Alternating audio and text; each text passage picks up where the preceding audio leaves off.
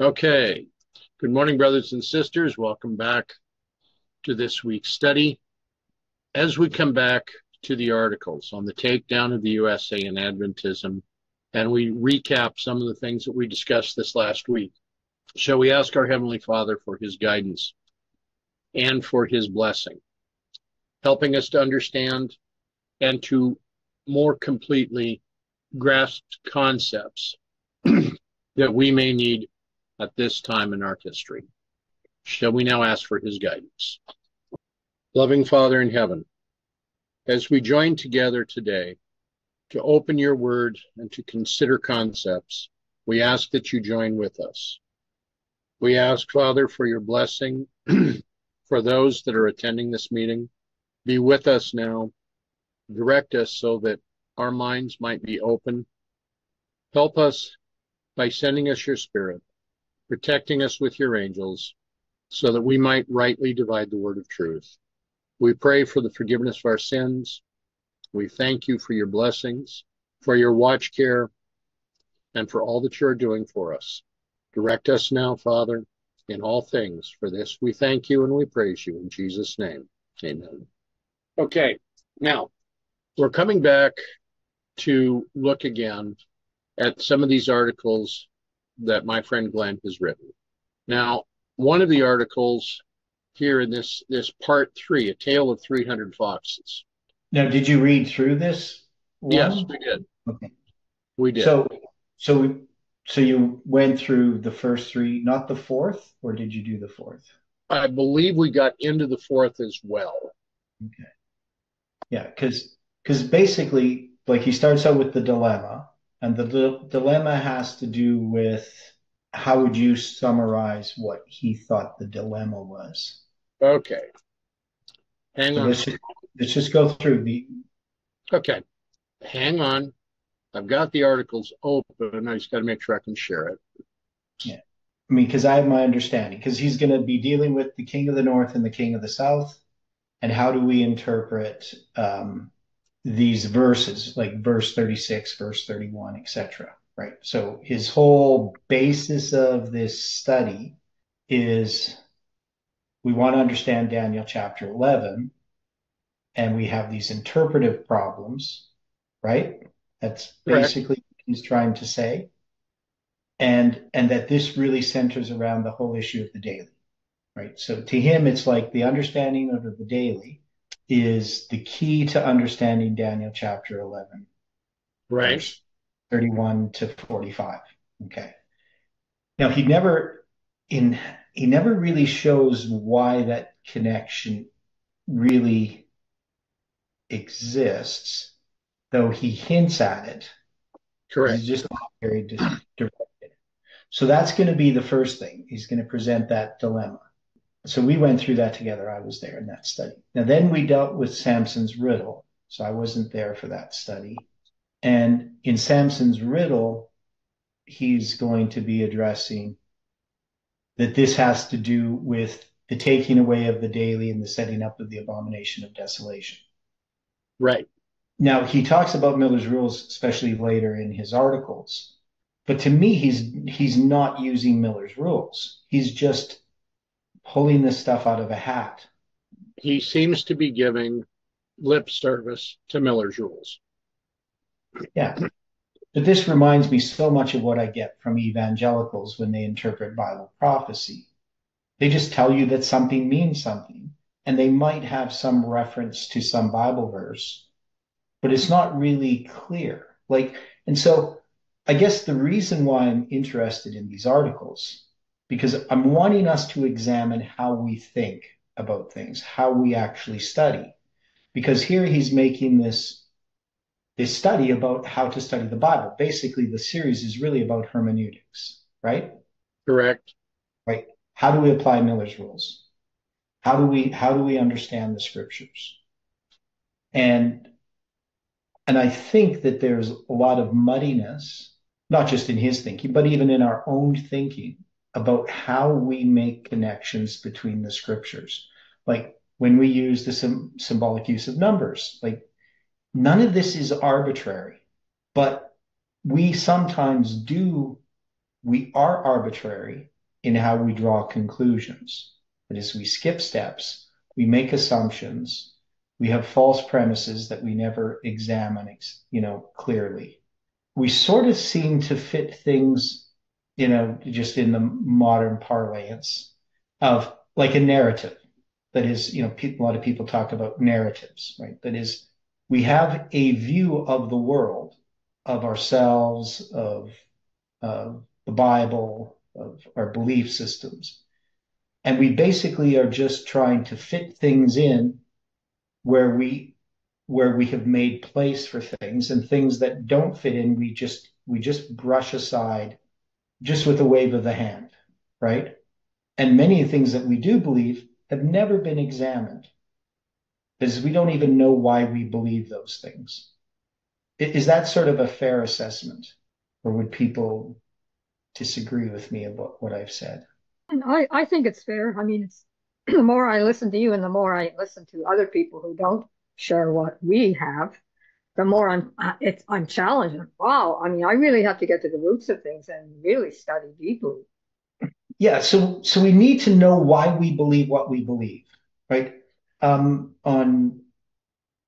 Sunday, I was at a wedding, really nice location in British Columbia outside, though we had a tent to protect us from the sun because it's pretty hot. But anyway, I was talking to the pastor there. Now he actually used to be uh, he's retired technically, but he was the president of the Saskatchewan Manitoba Conference here in Canada, and he's just their interim pastor for a time. He's just taking this role, and he's pretty conservative, right? I mean, he believes in Dennis Preby's work, right? He follows Dennis Preby and what he says about what's been labeled pejoratively as last generation theology. He agrees with, as we would.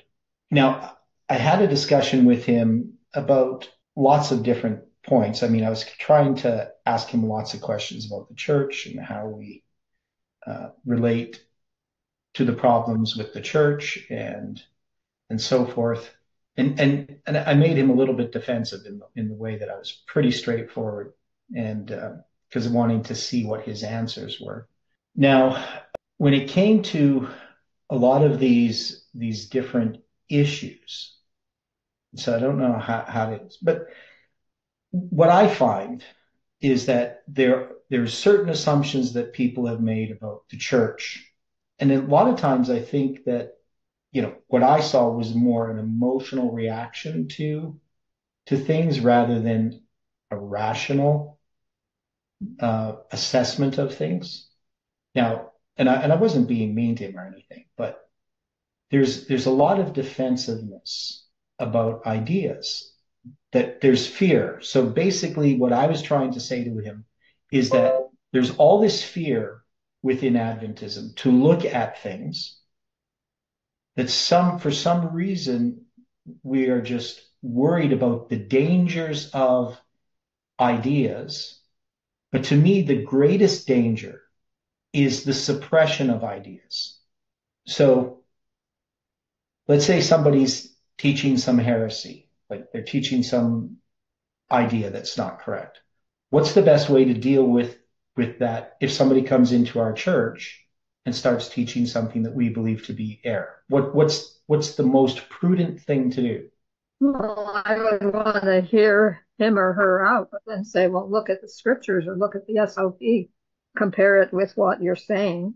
I mean, I've learned not to get into a fight with people about their different doctrines and traditions and whatever it is that they're pushing.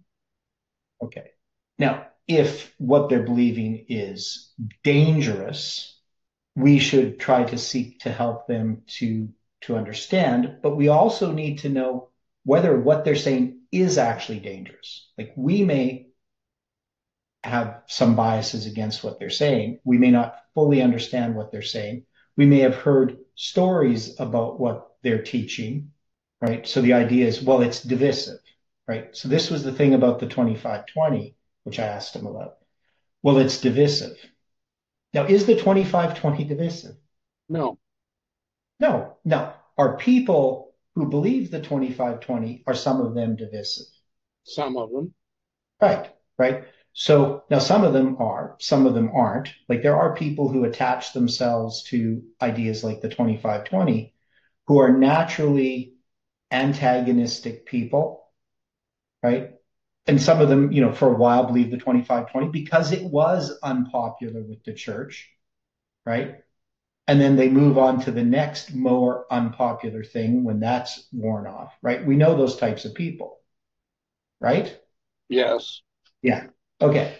So if something is, so the question that we should ask, is it true? Right? That's really the question we should always ask about something. Is it true? So if somebody comes in with something that we think is error, the question we should ask is, well, is it true? Maybe it's true. I mean, before we heard about the Sabbath, we might have thought, well, the Sabbath is some kind of legalistic doctrine, they're Judaizers, they're some kind of cult, Seventh-day Adventists. And so if we approached everything that way, we would never come to a knowledge of the truth. Now, of course, the typical thing, what does the church typically do when there's somebody teaching what they consider to be heresy? What's the church going to do right away? Because it's dangerous, right? All heresy is dangerous. So what are they going to do? They want to throw anybody that has promoted that heresy out. Right. So they're just going to throw people out. Now, I even had our conference president in Alberta say, it's about 8 years ago, that the reason why we have unity in the Alberta conference is we remove those that are divisive, right? Those that have false ideas. So that's how we bring about unity. Now, is that how God brings about unity? No. No.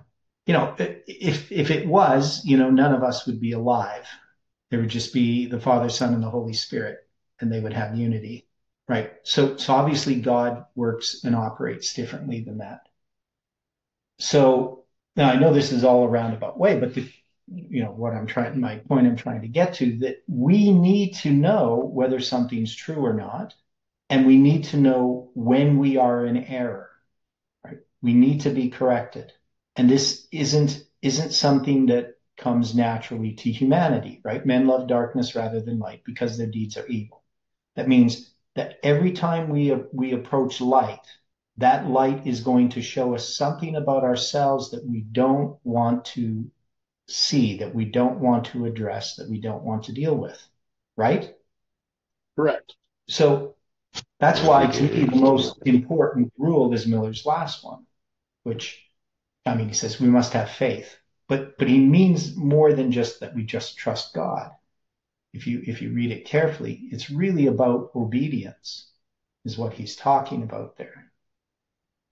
That we have to trust what God has said. That is, we have to act in faith, not just, it's not a sort of a passive faith. It's more an active faith, right? In order to understand what is true.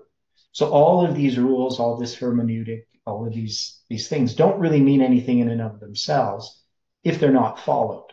And so the question was that he was asking me, well, why is this important? Because I've had that asked so many times. Why are you telling me this? Why should I know this? Right? Because we just need to know about righteousness by faith, is what he said. Same with this other guy I was talking to. He's going to study into the 25-20. But what is the importance of what we're doing? Why would it be important for us to spend time studying these different things, these different issues? Because he calls them distractions, right? That was right. The word the pastor. These are distractions. Why should I waste my time? Basically, he's saying, because if something's a distraction, it's a waste of your time. He didn't use it that way, but why should I waste my time reading your paper when I already know what the truth is and what I need to do, right? I need to overcome sin, and that's righteousness by faith, and all of these other things are distractions. So how would we answer that? Well, because we're meeting these distractions more and more. Sorry, Dwight. We need to know what we believe and how to prove it from the Bible and from Ellen White, and how to face these things, because they're definitely cropping up all over. I mean, I was shocked. I was actually shocked when I heard this fellow a couple of nights ago say that Christ was supposed to come in 1844 and cleanse the earth, and the earth was cleansed then. And I looked at him, I said, I have to disagree with that. I said, Christ entered the most holy on October 22nd, 1844. Like, I don't know what else is going to come into the mainstream church, it's just, it's unbelievable. Yeah. So I had another pastor make a comment one time when I was teaching Sabbath school, and the comment related to, why should I have to look at every wind of doctrine that comes across, as a pastor? He says, why should I have to look and study into everything that comes across, my attention, all these different false doctrines? Why should I spend time studying them? And I said, well, you're a pastor. If you have church members that are studying error, wouldn't it be important for you to know what that error is and whether it is error or not, so that you could help your church members, right? Which he really couldn't answer, right? Because he didn't want to look into anything that he's not interested in. But I believe it's a responsibility for each of us as a Christian to know how to share with others what is truth, but also to be open for light that we may not be aware of. So, to me, that counsel of Ellen White, if a brother differ, right? You don't just misrepresent him. You don't say that he's a heretic. You sit down with him, because you may be the one in error, and you need to do it in accordance with the scriptures. So when it comes to studying, right, because this is what this is all about, how we study, we have to be able to know first what we believe, and we have to be able to know how to examine what we believe. And that's how I believe we come to a knowledge of the truth, is through this hermeneutic that God has given us, which is comparing scripture with scripture, developing the character of Christ, being obedient to the light that God has given us, and walking day by day in faith, and trusting that God is taking care of his truth, right? So we have a part to play in what God is doing in this world, and bringing light to the world by being obedient to the light, by searching for light, gathering up every stray ray of light, and allowing God to lead. And I think that that's really the problem within Adventism right now, is that we have a lot of party spirit. We have a lot of people who are, even if they're correct about what they believe, they've rejected other light. So when we deal with this Samson's riddle, and what did you guys get out of Samson's riddle? So this is the one where you have the lion with the honey in it, and out of the eater came forth meat. Okay. Right. When we went through this, yeah, as you're pointing out, of course, in this article, the comment is made that there's no unity on the interpretation of Daniel 11, but regarding the new view of the daily, that almost all of the churches agreed on this. Mm-hmm. Yeah.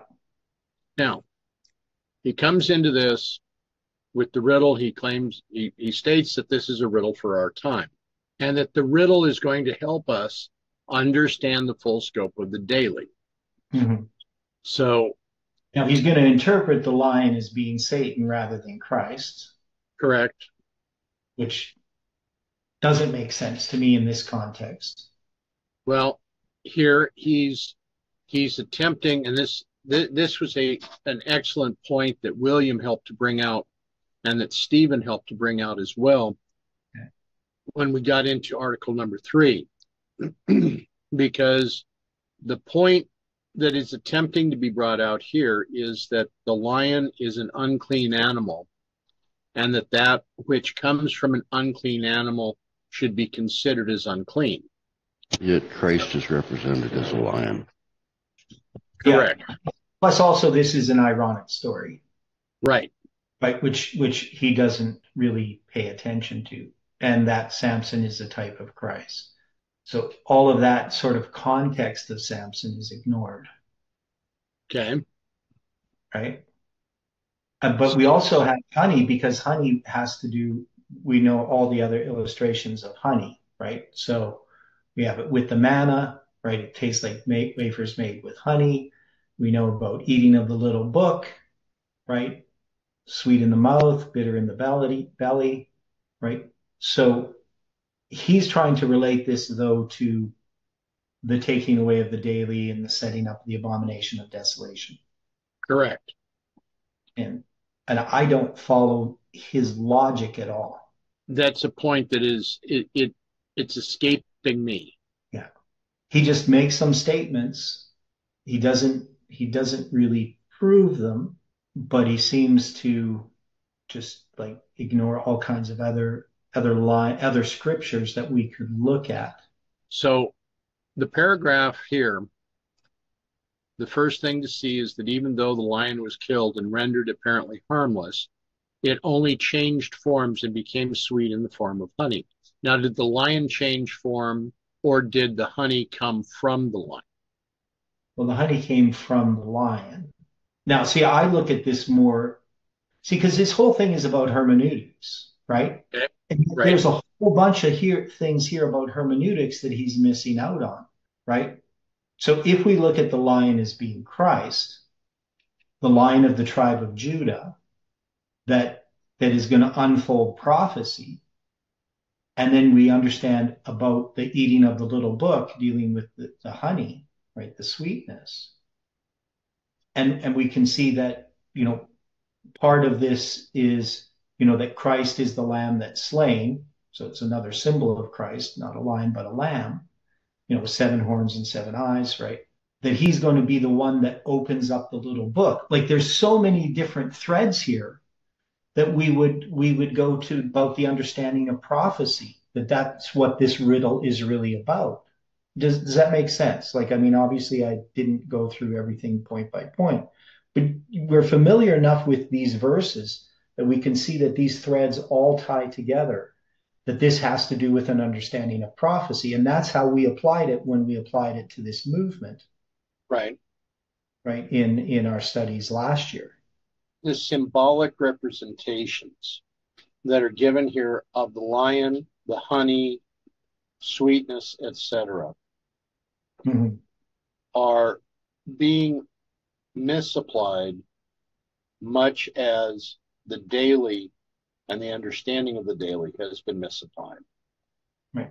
So what we would do is we would take all of the scriptures, all of the statements that reference a lion and honey, and then bring them all together to get a bigger picture.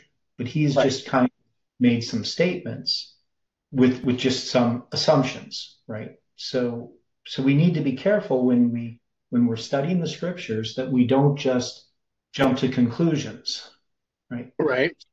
Now, there is a way in which we then can connect this, of course, with the Bible prophecy and the prophetic periods, because we did that already in our study of Judges, because we had a line that we could put this story on, but he doesn't have that. So for him to just sort of limit this to, the daily, which I think, obviously the daily is part of biblical prophecy and part of this understanding, but there's no real connection that he's making. Like, he's correct in that, this is dealing with prophecy, right? But to just kind of say that this is about the daily and the moving of the daily, so that basically the lion represents paganism and the sweetness represents papalism, which I have a hard time with, because that seems to be what he's saying, right? Okay. He's Now, saying that it has to be removed and replaced with something else. So it's almost, you could take what he's saying and you could apply it to the new view of the daily, it's not very clear what he's trying to say, even though I, tried to understand it. Because he's going to say, so something has been removed and replaced with something else. Well, is it replaced? Right? I Because don't think it has been literally replaced. no, he's trying to say, well, Samson eats the honey, it becomes a part of him. I don't know. Now he talks about types and he says this is a type, but he doesn't have any way to place this type, right? Without a line, he's just stabbing in the dark, right? On his interpretation. If you use this type of interpretation, you could come up to almost any meaning of this story, right? Yes. Because even this idea that, Samson eats this honey and becomes a part of him, is that really part of the story?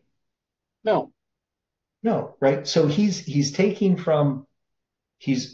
arguing from analogy, right?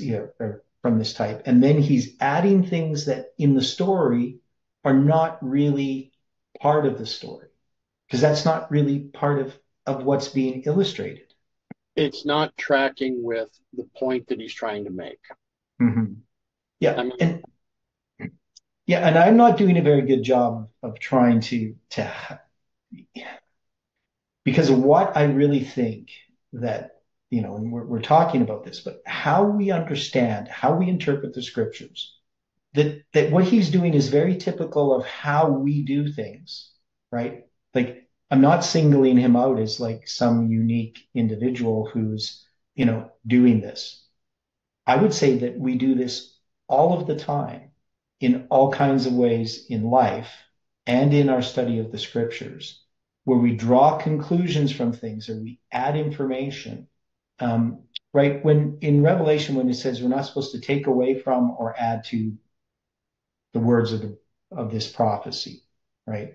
It's not so much literally talking about like, somehow in a translation we add some word or we ignore some other word, right? What it's talking about is that we need to take all of Scripture and only what Scripture is saying as the standard of truth. Right? We're not going to add to Scripture our own ideas, and we're not going to ignore parts of Scripture because it doesn't fit in with our thinking. I mean, that's the obvious meaning of what it's talking about. Sometimes people, try to limit that. And that's the way I understood it when I first read it. I recognized I need to accept the entire Bible, not just the book of Revelation, but the book of Revelation, I need to understand it. And I can't just ignore part of it or put my own interpretation on it. So he has this opportunity here to actually examine his own thinking. But this whole series is really about hermeneutics, but he never really understands it. He never really understands the point. And we'll see this later in his articles. Okay. So any more thoughts on this part? I know I'm doing a lot of talking here, but it's interesting when we look right now on just honey by itself. There's 54 different references to this in the Old Testament. Mm-hmm. And we know some of the main ones that we have used, honey, which enlightens the eyes, right? Right. It helps us to see. Obviously it has to do with doctrine and with the teachings of God's word, right? Right. So, yeah. So is there any ones that you got there that you could just read since you got the search there? Okay, what we're dealing with is Hebrews 17:06. Of course, we have the one here, Exodus 16:31, and the house of Israel called the name thereof manna. And it was like coriander seed, white, and the taste of it was like wafers made with honey. Mm-hmm. So throughout Genesis and also in Exodus, we're being told about how the children of Israel are going to be coming into a land that will be flowing with milk and honey. Mm-hmm. And of course, this is giving a a type of representation of almost like rivers of milk and honey. Yeah. So, and the Jews would understand that symbolically, not literally. They weren't right. really believing they're going to go to a place that's, got rivers of milk and honey. But a lot of the others that we come into, like in the book of Job, he shall not see the rivers, the floods, the brooks of honey and butter.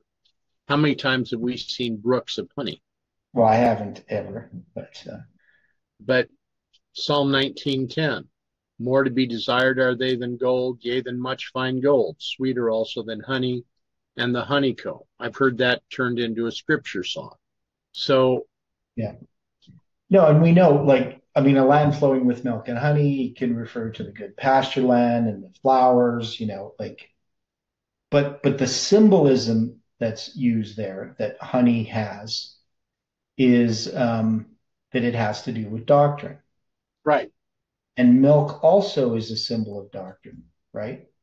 Desire the sincere milk of the word that you may live thereby. So this milk and honey doesn't just symbolize physical prosperity, but spiritual prosperity, right? That is, the understanding of God's word and being part of God's purposes and being fruitful, right? Spiritually fruitful. Now, this other comment, if you think about that for a moment, Samson should have become a part of the lion's body by virtue of being eaten by that lion. Well, Samson wasn't eaten by the lion. Right. We have another example in scripture where David, as a youth, slew a lion. Yeah. So David did not get eaten by a lion. So when he makes the analogy that instead the lion actually becomes a part of Samson's body by virtue of him eating the honey, and then stating that as something is eaten and assimilated, it becomes part of you. That's kind of a leap. Yeah. And plus, really, the honey is not part of the lion, right? The honey comes from the flowers and the bees. It's just like a container. That's all for the hive. So as he goes through this, he said the second point to consider is the fact that this honey came out of an unclean animal. Now, when we relate that statement, looking at the third article about the 300 foxes, yeah, the comment is made about how the foxes are representing Gideon's 300 men, or they are representing the 300 charts, and nothing is being said or addressed to the fact that the fox is an unclean animal. Yeah. But yeah, and he also talks about how there's two kinds of honey, which I don't agree. Okay. Right? Because he says the sweetness of honey is significant things as it works with both truth and error. And I don't find any example in scripture that honey represents error. Okay. Right. Now, the point that something is being removed and replaced with something else. The first thing, the lion couldn't get the job done, that it was unable to kill Samson, and is now replaced by something more effective and very subtle. Right. So he's looking at this honey as a type of error. Correct. Right. Which we see that this is actually really about a message, right? And I mean, it's about a truth, prophetic truth that this riddle is about, right? And we also relate Samson's riddle to the riddle of Revelation 17, right? So that's how we related it when we looked at this on a line historically, and we looked at this movement. We could see that Samson's riddle related to that riddle. But here the situation is a little, the difficulty I'm having with this. Samson is entering into a league with one that he's not supposed to.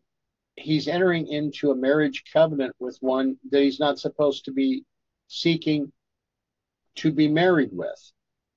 Yeah, except we just ignore that part of the story because Samson is a type of Christ. Okay. And so we're not looking at what Samson's doing morally as really the issue in the story, right? But in this case, with the lion and the honey, he is looking at this from a quasi-moral aspect. Glenn is, you're saying? Yes. Yeah. Yeah, which I wouldn't, right? I mean, I just see Samson as a type of Christ, which is also representing this movement in some ways, right? But primarily he's a type of Christ. And that this is about the proclamation of the message. It's about the understanding of the message. And I mean, we're not going to go through the whole study of Judges again, and even this study, but we very specifically could say that this relates to this message that this movement had in connection with July 18, right? That's how we looked at Samson. So it has to do with this movement. Now, and the way that we did that was very systematically and methodical, right? It wasn't just, us pulling things out of a hat and saying, we think it means this. But he seems to just pull things out of a hat, right? It's not, right. There's no applying of Miller's rules. There's no method. And it doesn't naturally come from, prophecy being fulfilled, our history. There's no context in which to address this. Now, he is just applying this to the daily, right? His whole issue has to do with the daily. Right. And he thinks that this is a key, but I don't agree with his interpretation of this text. I don't think it's following Miller's rules to try to get this to relate to the taking away the daily and the setting up of the abomination of desolation. There's just no way that I could apply it in that way, right? And then he's going to, in this what is stronger than a lion part, right? As a roaring lion seeking whom he may devour, but Christ, the Lion of the tribe of Judah. Christ as a lion roars as well, and roaring is used in connection with prophecy. So he knows some of these types of things that he should be addressing, right? So we know that Satan is a counterfeit, right? Right. And so he brings some ideas that could be used and brought in and applied, but then he doesn't follow through, right? Because he's going to say, when Satan roars, many will stand in our pulpits with the torch of false prophecy in their hands, kindled with the hellish torch of Satan. That's the statement from Spirit of Prophecy, where it talks about that we'll have in meetings of the open air and so forth. Our ministers are going to be urging upon us the necessity of keeping the first day of the week, right? That's where that statement comes from. SPTA 11.8.1. What is that? Okay. What's that? What page are you on? Well, it's under what is stronger than a lion on Samson's riddle, that subsection. So I'm in the actual document. Yeah, it's going to be, scroll down more. Okay. Scroll down more. Yeah, so SPT. Special testimonies. Is that what that is? Yeah. It's what TA though? Hang on for a second. Is it miscellaneous collections? So I don't see this abbreviation anywhere.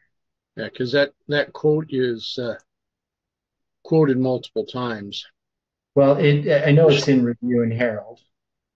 Here it is. Yeah, special testimonies to ministers and workers. Right. That came out of manuscript 92 of 1897 and was requoted 3 times in the testimonies to ministers and gospel workers of 1923, in the 1888 materials, and Last Day Events. Okay, so this is a different quote. This one is, so there's one, there's another quote which has some similar words, but which I'm thinking of. This isn't the same one. Anyway, but so there's a bunch of things that he could bring in that he doesn't really seem to bring the threads together, I guess is my point here. So then he's going to jump to, we need to look at the book of Revelation to understand the daily, right? So the books of Daniel and Revelation are one. right? All these different things about Daniel and Revelation.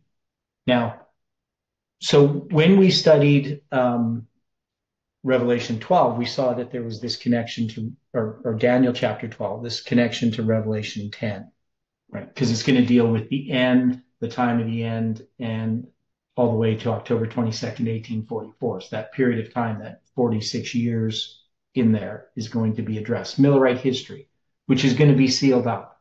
And we can say that part of what was sealed up was really an understanding of the daily, correct? Right. Right. That is, Adventism doesn't understand the two desolating powers, paganism and papalism, Correct. and the periods attached to them, right? The two 1260s. So that's one of the things that's unsealed when the seven thunders are unsealed, is the correct understanding of these teachings, right? Because we have this view in the movement that the seven thunders were seven events, which kept changing, right? As the movement progressed, we kept labeling different events as the seven thunders. And then we said the seven thunders were repeated in our history, which I don't think is the case. That is, the seven thunders are unsealed in our history. That is the understanding of Millerite history. Now, it does happen in connection with the movement moving through the waymarks, because as we progressed as a movement, as we were repeating Millerite history within the movement itself, then we had the seven thunders unsealed. And I would say that they're unsealed. This movement has unsealed the understanding of Millerite history, which we can demonstrate. We can show people all of these waymarks and the truths attached to them, which Adventists can't do. Adventists can't tell us when the first angel's message arrived, or when it was formalized, or when it was empowered, or the second angel's message. When did it arrive? Was it formalized? When was it empowered?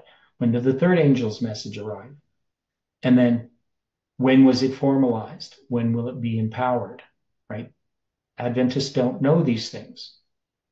They don't understand the place, the timing of these messages. They don't understand their content. So when we deal with these, his conclusion, which is going to be basically next, it's not much of a conclusion. No, it's not. Right? And so I'm just going to read this part. It says, in looking at the current prevailing views of Daniel 11:31-45 and Adventism and abroad, it can be seen that they have one thing in common, that almost all are united on the new view of the daily. Now, I don't really think that has anything to do with their interpretations of Daniel 11, verse 31-45, to be honest. But so he says this one thing lays the foundation which affects the rest of the building. In other words, the Lord was in the slaying of the lion, but it was afterward, when Samson turned aside to look and then ate of the honey, that the stage was set for his fall, which doesn't make any sense to me. It's not tracking. It's not giving a true conclusion, because it's more like this green item has a relation to this orange item. Right. But it doesn't tell us, doesn't show this. No, it's not. Right. And then he's going to say, we're going to study the 300 foxes. Now, that one was even more of a puzzle to me, the 300 foxes. Okay. So go to that one. Now, I don't know if he meant a pun by the way he entitled it, or if he just doesn't know how to spell the word tail, but maybe he's using a pun, a tale of 300 foxes, right? Because tail is T-A-L-E, not T-A-I-L. Oh, you changed that on yours? I didn't. On the website, it's got T-A-I-L. Interesting. So how did you get that? I copied it. Okay. Well, on the website, it's got T-A-I-L. Okay. So I'm not sure how. Maybe this your spell check or grammar check fixed it. It could be. Yeah. Okay. Yeah, because I'm just looking at the original article, so on the Right. website. So he's going to talk again about types, Which and then what's that? I said that's something that he's tried to do quite a bit. Yeah, he's going to keep talking about types. Now, of course, the connection he makes with the 300 charts and the 300 foxes, we make that connection as well, right? We also make the connection with Gideon's 300. And we also made the connection with the two periods of 150 days in the story of Noah, right? With the flood. So he talks about how they come in pairs, and I don't quite follow the logic of that. Because if they were pairs, the first and second angel's messages, then you'd only have 150 charts, but I don't know. So he's going to have that these foxes represent a work that was done in Millerite history in the proclamation of the first and second angel's messages. Now, how did we apply the 300 in our study of the 300 foxes? Stephen, you had made a chart dealing with the 300 foxes. Yeah, I can't remember. I'd have to look at it again. Okay.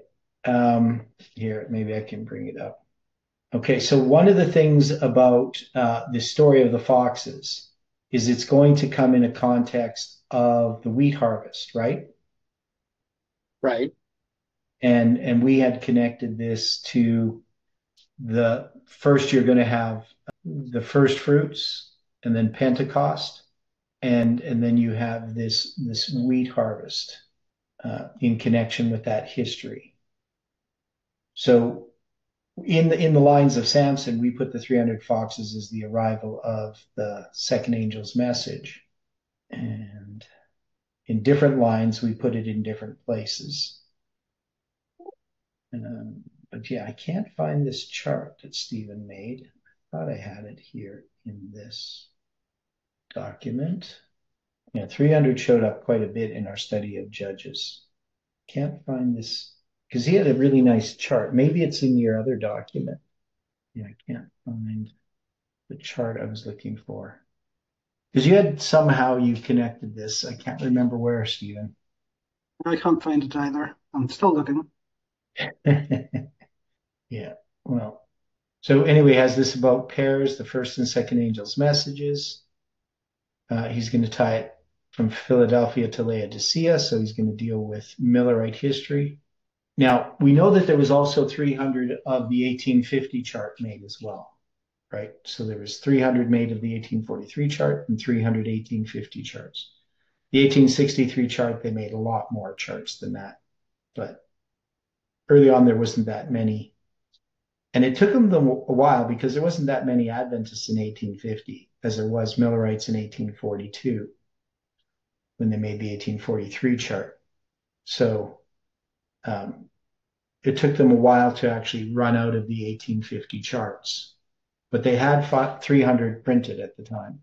Now we only have one 1850 chart that survived, right? Like nobody knows of another 1850 chart.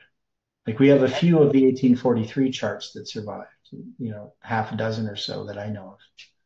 Okay, now I know of two different 1843 charts. Yeah, well, I know of 6.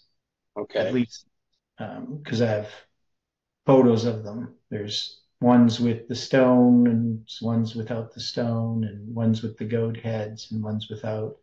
Yeah. And one even without the horn coming down. Really? Yeah.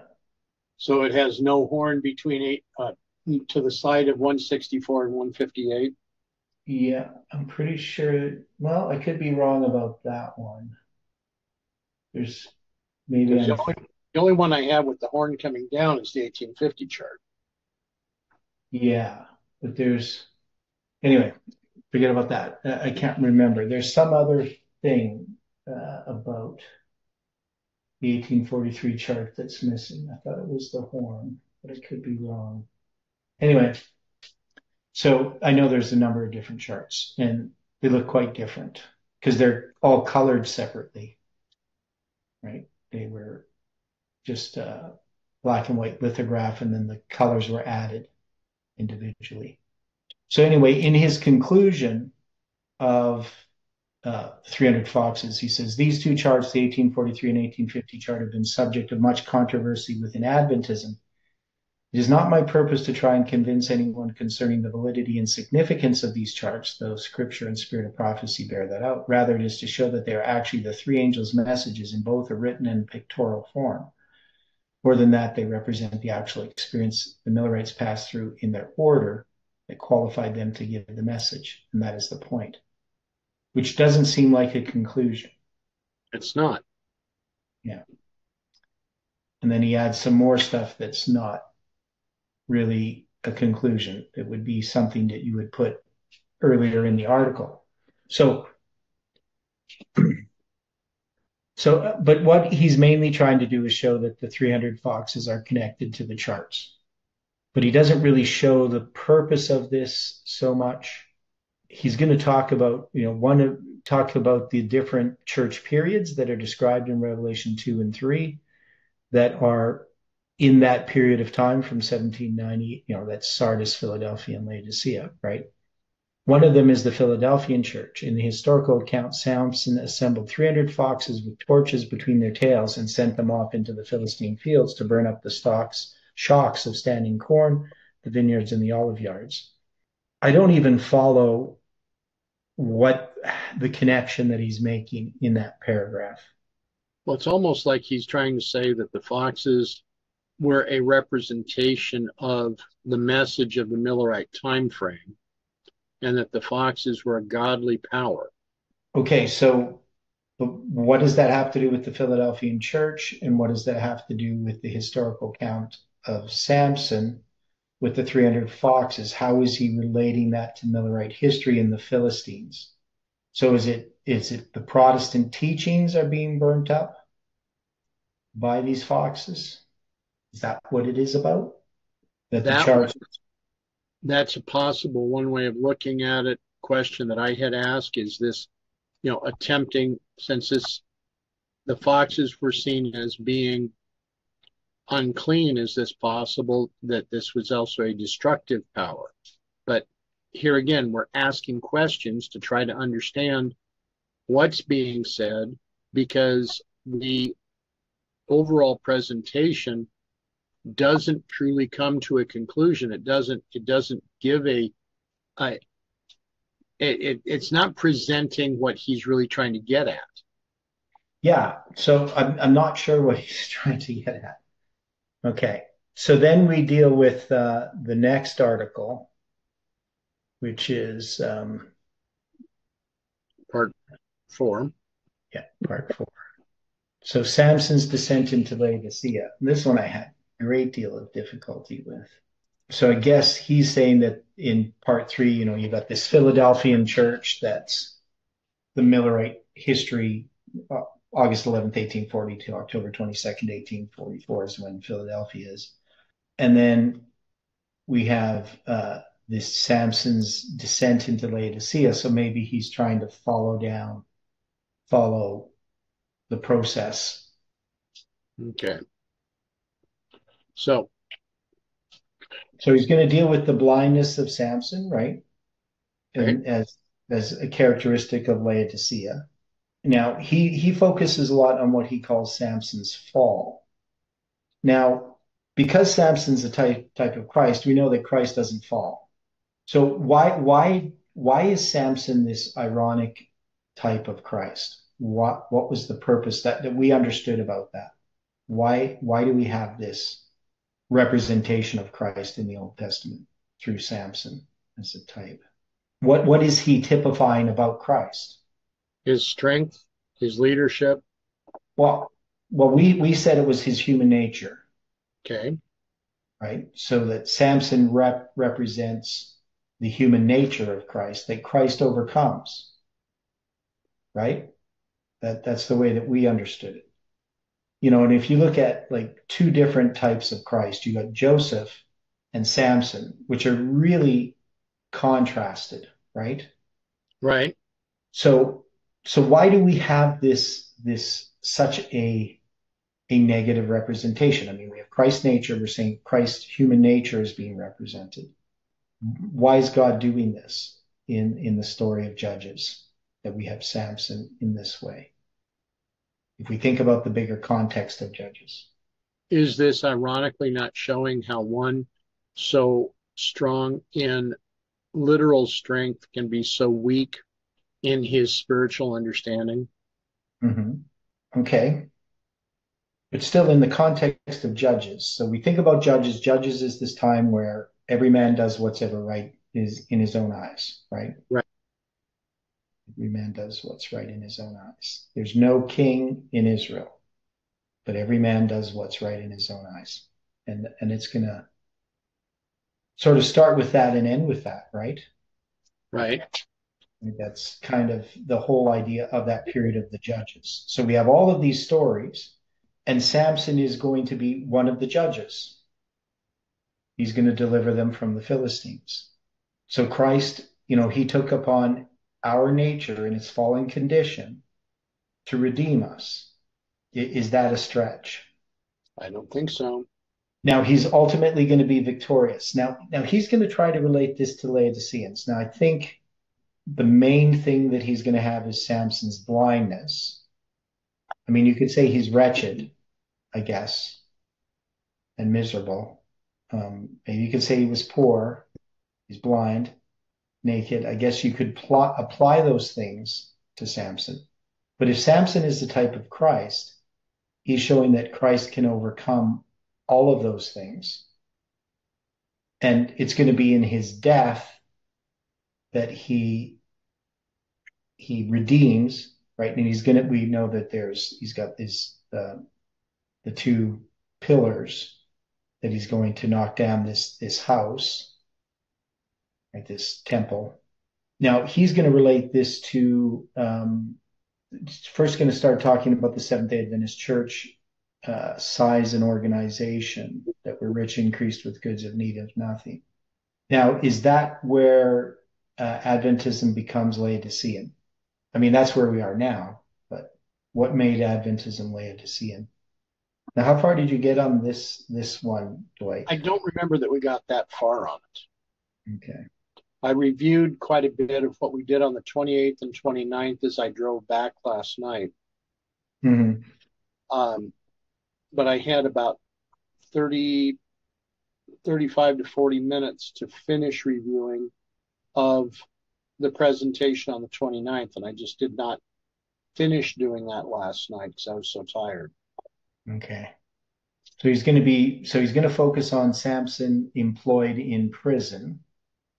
I don't know if you want to read some of this, Dwight, or where he's got the fetters of brass. He's going to focus on the brass, and then he's going to have a conclusion.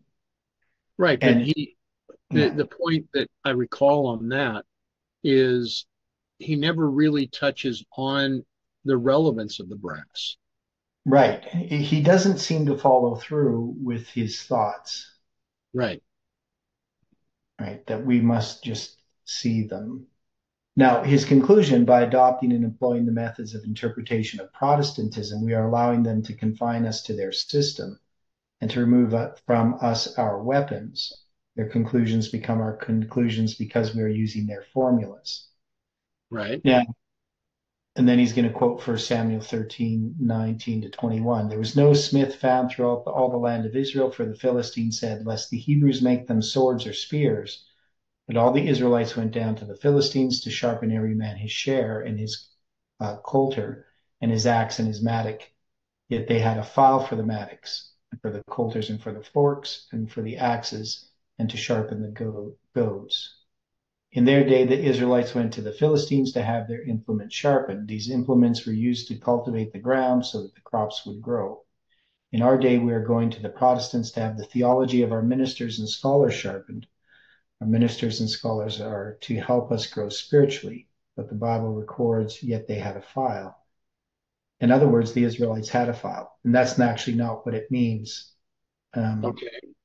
Right. So he's just misreading the scriptures, because saying yet they had a file for the mattocks, that means the Philistines, not the Israelites. So I don't, because he's saying, well, they had a file, but they didn't use them. They went to the Philistines instead. But I don't think that that's what the verse is saying. And I'm just looking at the Hebrew here. Yeah. So the word yet isn't even in the Hebrew at all. It says here in the Jewish Publication Society, but all the Israelites went down to the Philistines to sharpen every man his plowshare and his coulter and his axe and his mattock. And the price of the filing was a pim for the mattocks and for the coulters and for the forks with 3 teeth and for the axes and to set the goads. So the idea that the Hebrew has here is about a price that they had to pay, not that they had a file. Okay. Other translations, the charge was 2/3 of a shekel for plows. So the King James just misses the translation. So in this, Young's literal translation would be better according to the Hebrew. No. Well, and there hath been, no, it's, so there is, okay, so let me see if I can get this. Okay, so yet they had, haya, so that's just there exists, right? That's where we get Jehovah from, that word. 1961 is the Hebrew number. And then they have file, 4677, and then 6310, the mouth, that is by means of blowing, specifically an edge, portion, or side, or according to. So this is where they get the word price. So the way that the translators are translating it, not the King James ones, but other ones, is that there was a cost for the mattocks, or cost to do this. So they were paying money to get them filed. So they were paying money to their enemies. Yeah. To sharpen their implements. Yeah. That's what it's actually saying, not that they had their own file. Okay. Okay. So it kind of wrecks his analogy there. So I don't see what he's saying in the story of Samson, that it's about, Samson's descent into Laodicea. I don't see that that's being illustrated here. I mean, Samson, right from the very beginning, is ironic in his typology of Christ. What we see ultimately is Samson's victory rather than a descent into Laodicea. Right. See that Christ overcomes human nature. So I haven't gone through these ones, the next ones, part 5, Gideon's men. I haven't gone through what he said about that, Jacob's sheep, or proposal. I've only gone through, so that's 5, 6, and 7, but I have gone through 8, 9, 10, and 11, and 12. I've looked at those. So these ones, 5, 6, and 7, I haven't read yet. Yeah, we're gonna wind up having to go into 5, 6, and 7 because we hadn't addressed it whatsoever. Yeah. So I just figured we would review those, and so tomorrow, today's Wednesday, right? Yep. Yeah. So tomorrow we can look at Gideon's men. So of course that's something that we've studied in detail when we studied Judges. Okay. So hopefully this is helpful for people. Yes, Stephen? Yeah, I sent you a diagram on WhatsApp. Right, that's the diagram I saw before. So you use the foxes here. I'll just bring it up. Okay. It was paralleling midpoints. Right, and it was the 300 years. That was right the thing that you're doing, and so this is the 300 years from when Methuselah is born to Enoch is taken, right? Because you got the 65 years, and then the midpoint. Then you're going to line that up with Jacob and Joseph, and then with the midnight cry. But you also have the 2 periods of 150 days that could be from the story of Noah, the flood. But in this one, you got these 65 years.